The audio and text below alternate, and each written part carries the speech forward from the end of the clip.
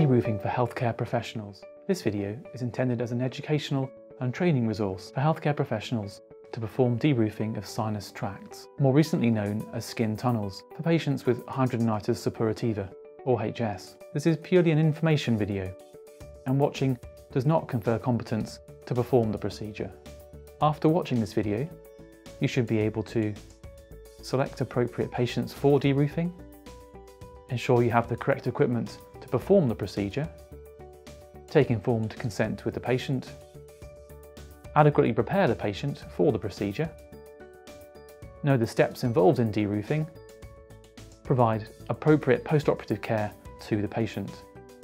HS is a chronic skin disease resulting in a mixture of inflammatory lesions, boils, skin tunnels and scarring. Deroofing treats skin tunnels by removing the roof of the tunnel and allowing a stable, flattened scar to form by secondary intention.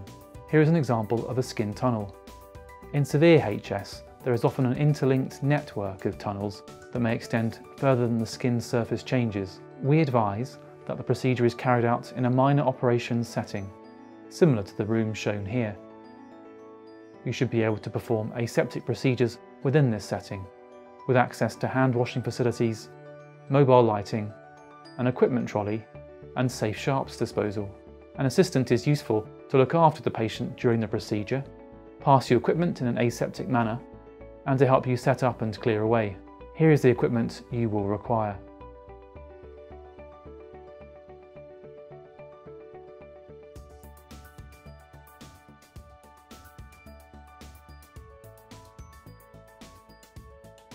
All patients should be appropriately consented prior to the procedure using a standard consent form. Benefits and risks of the procedure should be discussed. Risks of the procedure include pain, bleeding, infection, scarring, recurrence of disease, and delayed healing.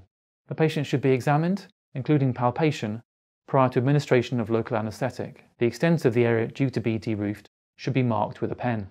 The patient should be appropriately exposed and positioned comfortably on the operating table or couch.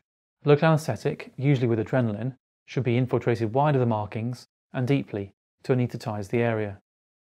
The equipment can then be set up using an aseptic technique whilst the anaesthetic takes effect. Cleanse the skin with appropriate skin preparation liquid and drape the surgical field to ensure maintenance of asepsis. Test and check with the patient that the skin is adequately anaesthetised. Insert the probe gently into the skin tunnel opening and push to the end of the tunnel. Retract the probe up and away from the skin with gentle and even pressure.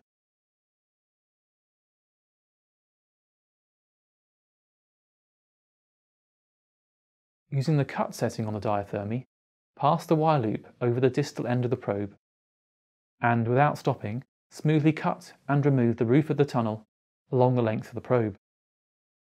We suggest this is done in one smooth movement, as stopping midway through makes it difficult to produce an even wound edge along the length of the tunnel and can cause a lot of smoke. If you are using a needle or spatula tip, cut evenly along both sides of the probe and excise the strip of skin tunnel roof that is lying on the top of the probe. Removing the roof of the tunnel may reveal pus, scarring and granulation tissue in the base of the tunnel. Wipe away the pus and discharge. Use a curette to remove the granulation tissue and the superficial layer of scarring. This will produce an even, bleeding wound bed. The depth of this wound bed may be in the dermis or into the subcutaneous fat in places. Now cauterize any bleeding points using the diathermy. Small inflammatory nodules can be excised using the loop tip of the diathermy as shown here. Apply a petroleum-based barrier ointment. Then use a non-adherent dressing layer, such as tulle gras, followed by absorbent gauze, and a method of fixation, such as adhesive tape or wool and crepe bandage. There is not usually a need for post-operative antibiotics. Advise the patient that any small areas of bleeding through the dressing can usually be managed with direct pressure. Arrange a follow-up appointment for a dressing change for the patient.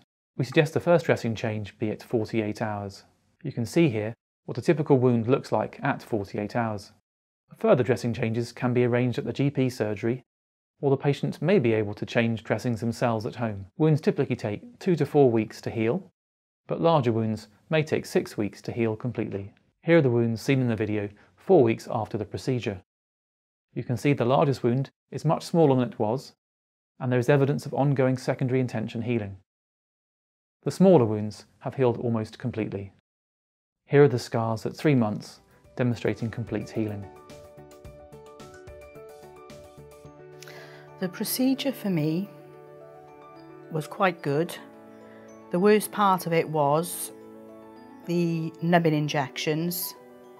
There is a smell of the smoke while it's burning. In terms of the noise of the suction, it didn't really bother me because I had a nurse behind me tapping me on the shoulder and constantly reassuring me. The rest was really good and everybody was really, really nice, supportive. Looking after the wound, I had daily dressings with the surgery, district nurses, and then my husband took over and it's healed really well. The scar feels to me now as smooth as any other piece of my skin. It doesn't look like a scar, it looks more like a tattoo. Really pleased with it. Deroofing has helped me because I've now got the use of my left arm again. I would recommend deroofing to other HS patients, yes. Thank you for watching. Should you have any questions regarding this video or the procedure, please contact the Theseus team and we will endeavour to help you. We are grateful to Medtronic for providing the diathermy equipment used in the video.